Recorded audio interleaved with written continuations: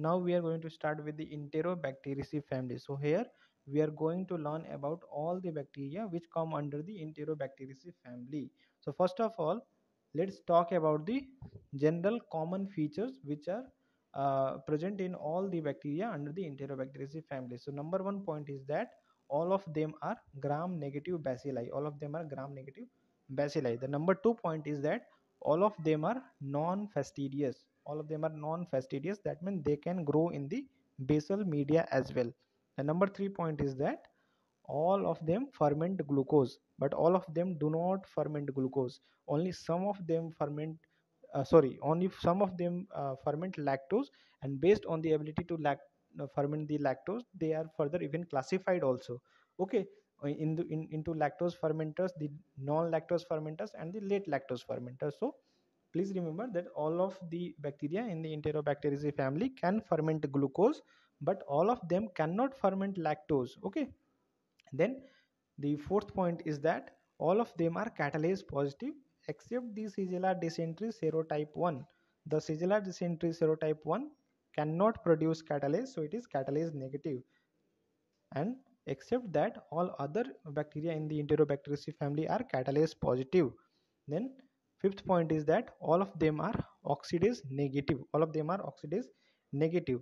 These 2 points are important from identification point of view. I mean, these all help in the separating the Enterobacteriaceae family from some other bacterial family, okay, during diagnosis. So this is important to remember that all the bacteria in the Enterobacteriaceae family are catalase positive except Shigella dysentery serotype 1, and they are all of them are oxidase negative. All of them are oxidase negative. So what are the different common points?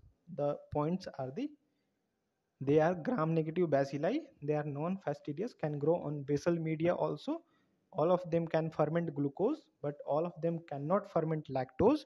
Then all of them are catalase positive except the Shigella dysentery serotype 1, and all of them are oxidase negative. So having said that, all the all the common points, general points of the bacteria in the Enterobacteriaceae family, let's now jump to the classification of the Enterobacteriaceae family. So the classification of the different bacteria in the Enterobacteriaceae family can be done on the basis of the ability to ferment the lactose. So they are classified into three groups, that is the lactose fermenters, the non-lactose fermenters, and the late lactose fermenters. Okay, so lactose fermenters are Escherichia, Klebsiella, Enterobacter, and the Citrobacter. Okay, these four are the lactose fermenters bacteria in the Enterobacteriaceae family. Then the non-lactose fermenters can be remembered with the mnemonic of SPI.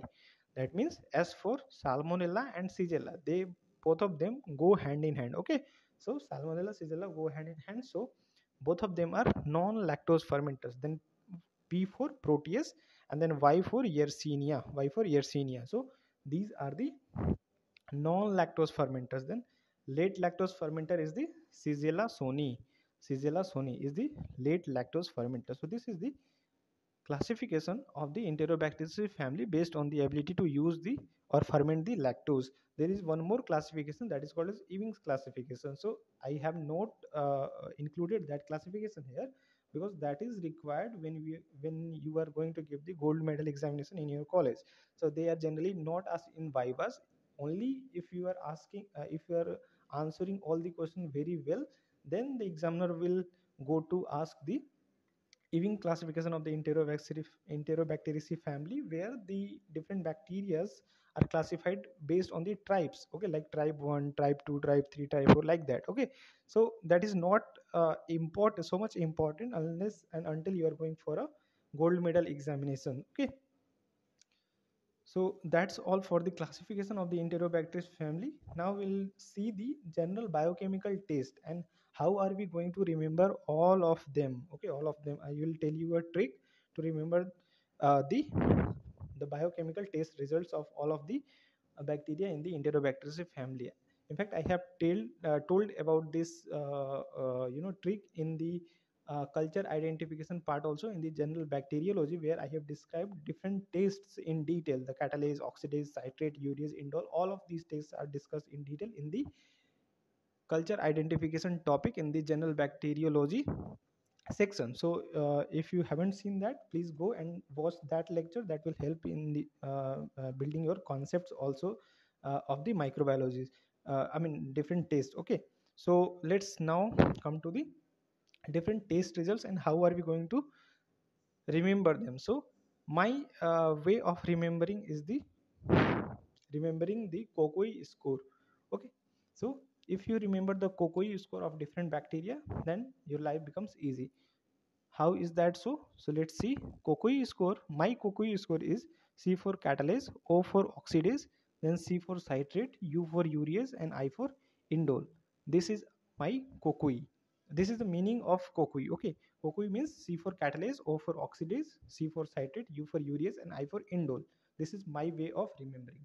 So the COCOI score of E. coli is PN3P. Is PN3P. Now what does that mean?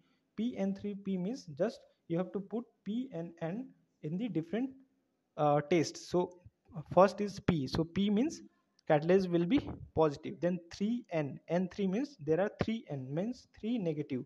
So 3 negative will be oxidase negative, citrate negative, and urease negative. Then at last also 1P. That means indole will be positive. So if you just remember this P and 3P, the COCOI score of E. coli is P and 3P. That means you will remember all the test results. All the test results of the catalase, oxidase, citrate, urease, and indole without any mistake. Okay, then what is the COCOI score of Klebsiella? It is PNP2N. It is the PNP2N. Now please break down that PNP2N. So if you break down PNP2N, it will be first P means positive catalase test, then N means negative oxidase test, then P2 means citrate will be positive, urease will be positive, 2P covered. Then now at last there is N means indole will be negative. So this is the meaning of the PNP2N. So similarly, the COCOI score for Proteus is the PNP2N. So here also, if you break down, you can see that first P means positive, so catalase is positive. Then N means negative, oxidase is negative. Then two P's means citrate will be positive and urease will be positive. And at last there is N, that means indole will be negative. And then for Salmonella, Shigella, and Yersinia, the COCOI score is PN4 for all of them. PN4 for all of them, except the Shigella dysentery type 1, where catalase will be negative. So this is an exception here. Please remember this. Okay, this is a exception here. This is the exception here, that Shigella dysentery type 1 is catalase negative. It's catalase negative, but all other Shigella are catalase positive. So if you break down the PN4, then first is P, that means catalase is positive. Then all the other four are, there is N4. N4 means all other, I mean tests are negative. So oxidase negative, citrate negative, urease negative, and indole negative. So this makes our N4. So similar is the case for Shigella and Yersinia also. So if you remember just this COCOI score, that's PN3P, PNP2N for Klebsiella, then PNP2N for Proteus, then PN for Salmonella, Shigella, Yersinia, and PN3P for E. coli. Then just by remembering this, you will remember the all the test results of all the bacteria in the bacteriology. So by remembering this, how does how will it help you in examination? So this will help you to avoid mistakes of the writing different test results. Plus this will also help you in writing the examples of the different tests. Like if you someone asks you, give me example of oxidase negative bacteria, then you can, if you remember this, then you will be able to tell them that oxidase negative is E. coli.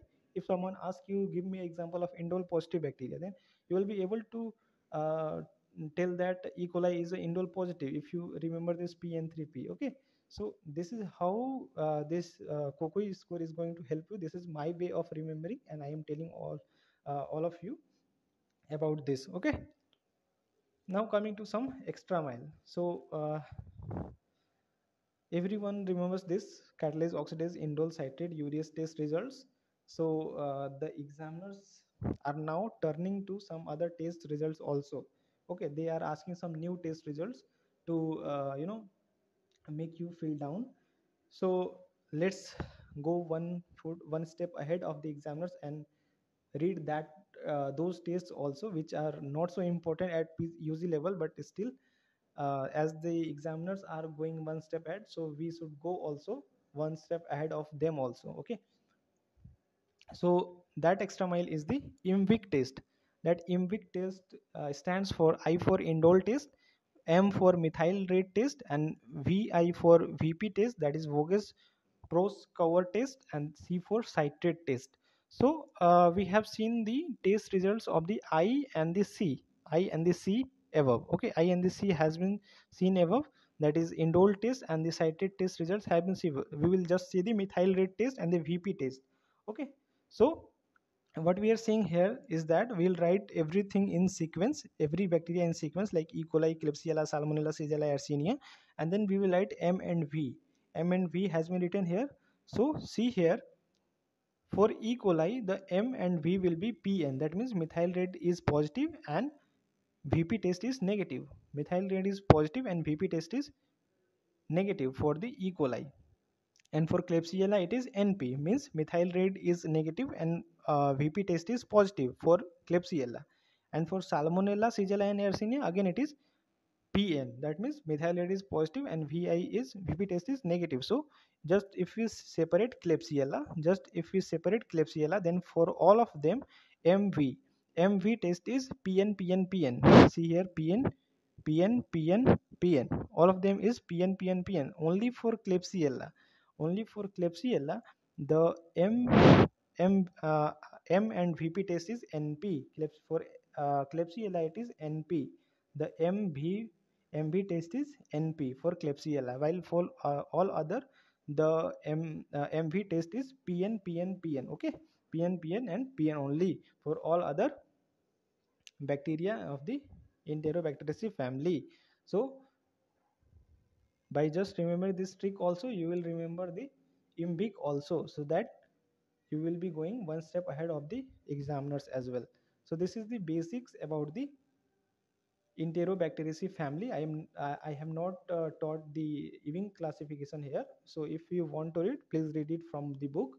And that's all for the for the Enterobacteriaceae. I mean introduction part of the Enterobacteriaceae family.